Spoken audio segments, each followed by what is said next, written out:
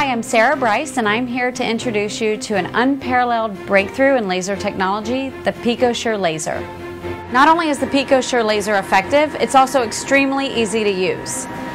We'll just use our handpiece to adjust our spot size,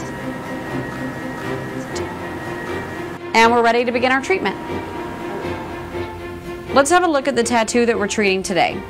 Lauren got this tattoo 16 years ago and now wants to remove it. I always take a before picture to show the effects of the treatment.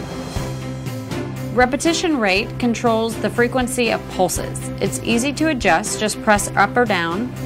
As you can see, Picosure can go up to 10 Hertz for a faster treatment, which is what we will be using today. I'm going to begin using the foot pedal to start the laser by first pressing the standby button so that it's in ready mode. The handpiece should be held perpendicular to the surface of the skin and slightly touching it. The endpoint of treatment is an epidermal whitening or frosting. It's caused by laser interaction with tattoo pigment in the dermis and is the desired effect. As you can see, the laser targets the ink and surrounding tissue remains unaffected.